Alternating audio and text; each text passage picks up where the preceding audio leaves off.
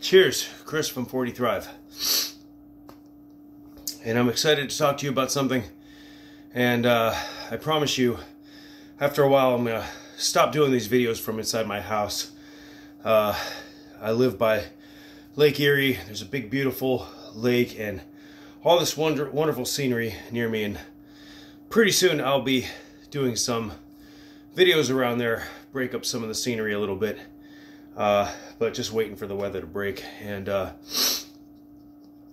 sorry, as always, after I finish a workout, I always have, especially now with this congestion thing I've been dealing with, I have like this inner sinus pressure. I can hear my own voice. Like, I'm just trying to get rid of that. Okay, I think we're good now. That was weird. So today I wanted to talk to you about something. Anytime I have a little bit of a breakthrough in my routine, I want to share it with you. I've mentioned before on this show that, or this channel, that I've been seeing great results with this lifestyle I've been leading, but there's been some areas that that I'm not seeing as much results in as I would like. Primarily my upper body. Excuse me, sorry not to be all gross and sinusy and mucusy, but this is annoying when I'm trying to talk and I can just hear my own voice just like a blown out speaker in my ear. Anyway, well, sometimes you're doing too much of the wrong exercises, there it goes again, and not enough of another. You know, you could be doing the same routine and not seeing the progress and thinking to yourself, well, I'll just keep at it. Well, listen to your body, you know. If you're not seeing growth in an area, then try a different exercise. Or try, maybe you're just not doing enough. It really just depends. I've always incorporated some push-ups and some chest flies, some presses into my workouts, and I wasn't seeing any growth in my chest. And somewhere along the way, I got the idea of, I don't know where this came from. I don't remember where I heard it from, but I got the idea of doing 100 push-ups a day. And the goal is to try and do them 100 consecutively, but very few of us can do that. But the goal is to try and get as far as you can before you finally give out, and then take a small break and pick right back up and keep going until you hit 100. Now, in my younger days, when I was first trying to get into shape, I used to do 3 sets of 20 and, all right, I feel a little bit of growth in my chest and I'll call it a day. But there's something to be said about just going and going and going. So I reached 100 and I was like, that was great. Like, it felt great to say that I'm doing 100 push-ups. And so my goal throughout the week was to see how many I can do before I give out. And it went from me being able to do 20 to 25 to 30 to 35. Today I did 40 before I had to stop.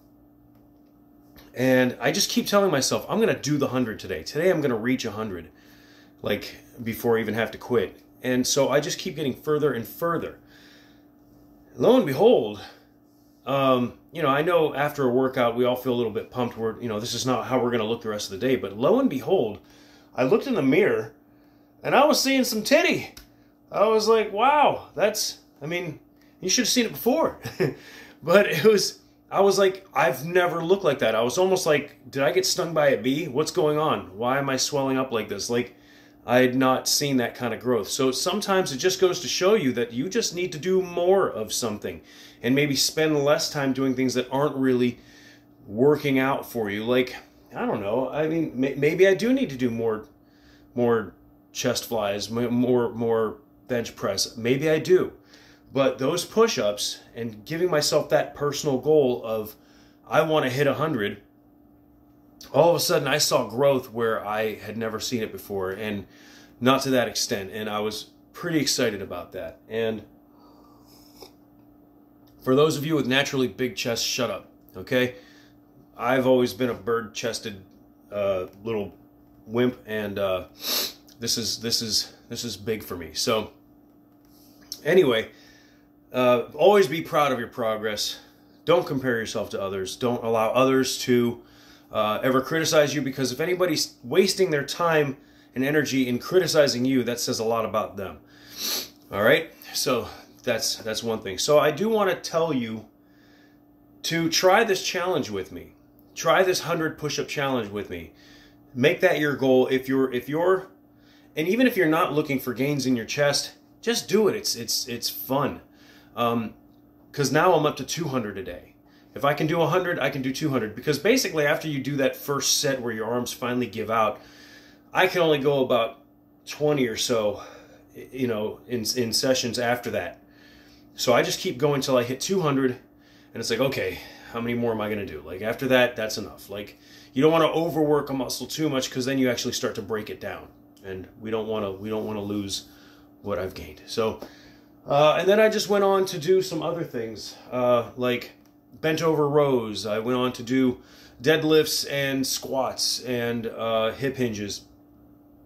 So that brings me on to the second breakthrough of my routine lately. As we know, I've hit my 1-year ketoversary earlier this week, and I've made some adjustments. Last night, I managed to rein it in and get to bed with only one drink, one small serving of alcohol before I went to bed last night, because alcohol is a real major disruptor of sleep, and avoid it as much as you possibly can. I'm not saying you have to abstain from drinking entirely, but for the love of God, don't get more than like a 2-drink buzz on before bed. You're really hurting yourself.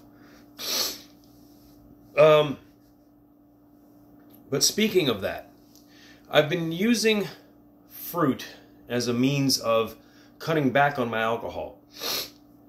Instead of going for that second glass of wine, instead of going for that second glass of whiskey, have a piece of fruit. I've been incorporating fruit back into my diet for a couple different reasons. Ketosis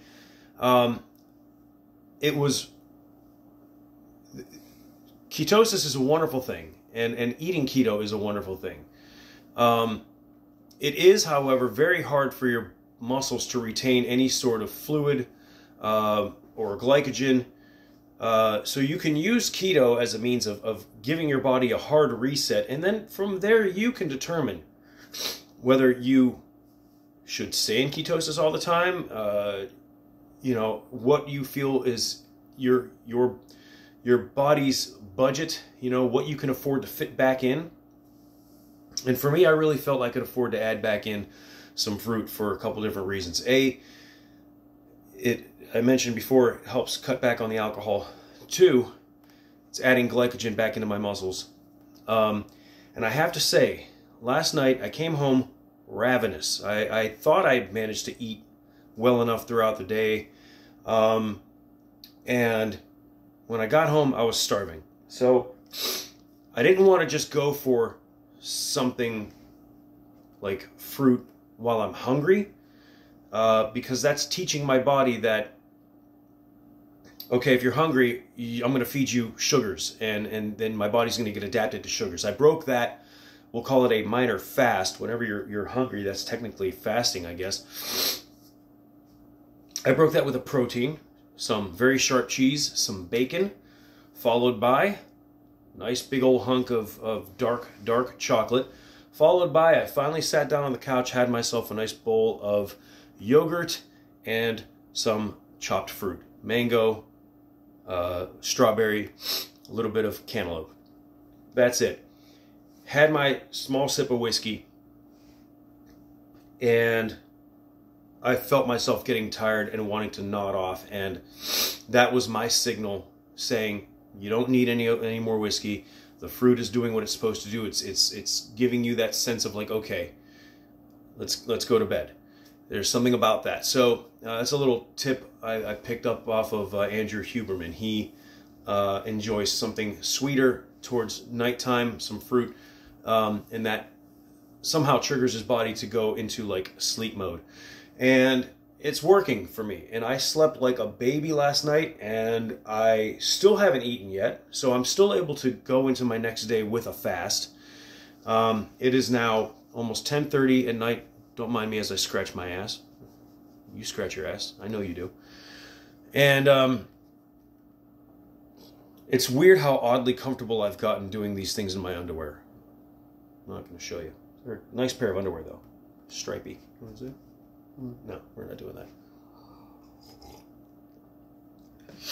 that.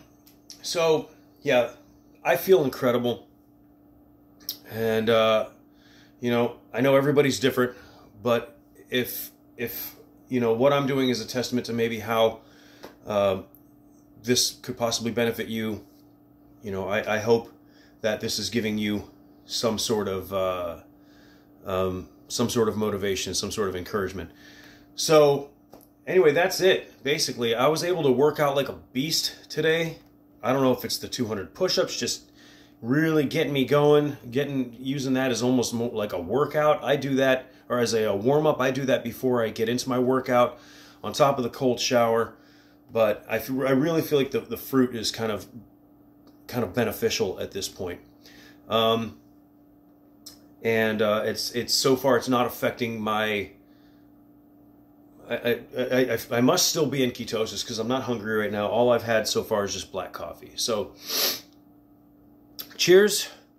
I'm very proud of you for wanting to partake in this, and I'm more than happy to answer questions. And I want to see all of us continue to thrive.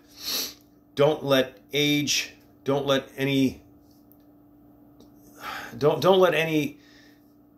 preconceived notion, you know, don't let something that someone else assigned to you, oh, you're this, you're, you know, diabetic, you're overweight, you're whatever clinical term they've assigned to you, don't let that stop you, because you can reverse damn near about anything with a little bit of physical activity and restricting your sugar and carb intake. So please continue to watch these videos. Please share with whoever you feel this will benefit. And if you have not already, please click the like and subscribe button. Cheers. My name's Chris with 40 Thrive. We'll see you next time.